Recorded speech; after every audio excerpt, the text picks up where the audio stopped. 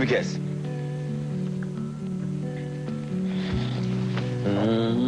Hey, come on, baby. You can't pussyfoot up in there. You gotta run it. You gotta run it. Yeah, you mine. You mine, baby. Yeah! Yeah! I like having fun. I like doing some of the good things in life, some of the naughty things in life. I'm not a big high society person. I don't really enjoy the limelight, the fame, and all that stuff, because that's not me. I don't really see myself as a big celebrity. But the basic thing is that, you know, I'm just like a kid in the biggest playground in the world, New York City and New Jersey, and I just have fun with it. In 1986, Lawrence Taylor turned New York into his own personal playground. He erected a monument of achievement, unmatched by any defensive player in NFL history.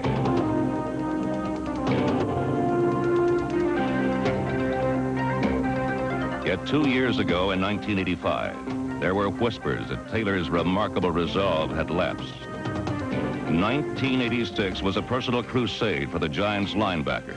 I know Lawrence Taylor very well. I probably, as much as anyone, know what kind of strength of will that he has. He just absolutely has one of the strongest wills of any human being that I know. He told me before the season what he was going to do. So I really didn't make any prediction. I knew what he was going to do because he told me. Show him the outfield stuff. No, but see, Bill, he's jumping out right now. Still show it to him. He'll jump out further. Then you'll get that one. I saw it. I saw what you're trying to do. Parcells and Taylor are more than coach and player. Parcells understands Taylor the man, and that had a lot to do with unleashing the frenzy that makes up Taylor the All-Pro.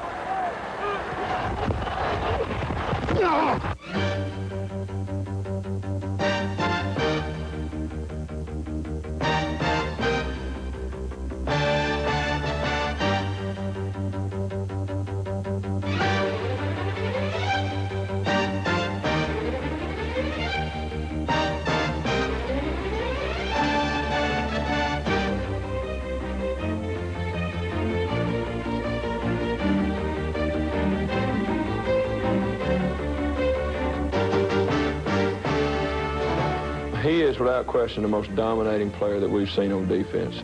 I've never seen anybody as big as he is, as fast as he is, and as relentless as he is. Yeah, he's relentless. He has a motor that never goes off.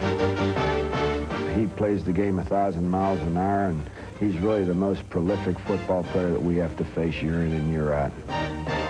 To put Taylor's performance in perspective, keep in mind that he is only 28 years old, has been in the NFL just 6 seasons, yet his deeds are already celebrated as legendary.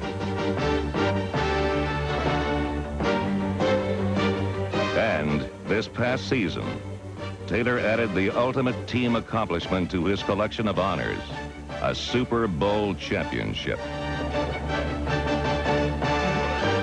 In my career, I've won a couple things out of football, and so far, most of them I've been achieved this year for us, being the MVP, Defensive Player of the Year again, and winning the Super Bowl. Now there's only one thing left, and that's the Hall of Fame. I'd like to be there someday. That is only a matter of time. But for now, one more trophy goes on the Taylor mantelpiece. The one for being honored as the Gillette Company's 1986-87 NFL Most Valuable Player. Giants Stadium in East Rutherford, New Jersey is here where I've enjoyed many of my finest moments in the National Football League.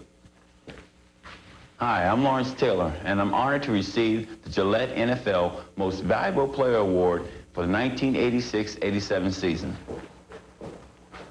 Over the years, the name Gillette and Gillette Cavalcade has become synonymous with bringing audiences the best in sports from around the world.